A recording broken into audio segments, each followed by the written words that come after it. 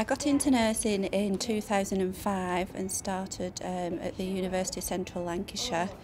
As a little girl I always wanted to be a nurse, drew pictures of nurses, dressed up as a nurse, and something that I wanted to do as a child. It's such a specialised environment. It's something when you qualify that you specialise in, and you stay with that and you can progress and train and go into leadership.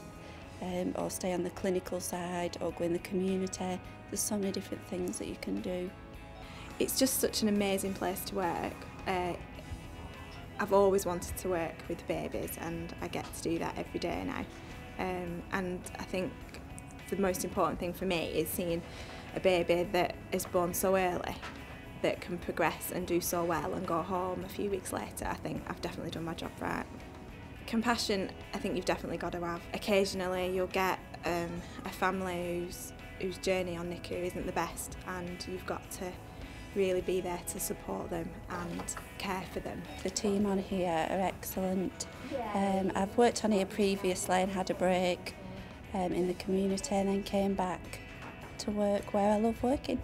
We all work well because we are never on the same shift as the same person twice in a week. You're working with different people all the time and no one is at a different level than anyone else. Everyone's willing to work together and help each other out and support each other, however long you've been a nurse.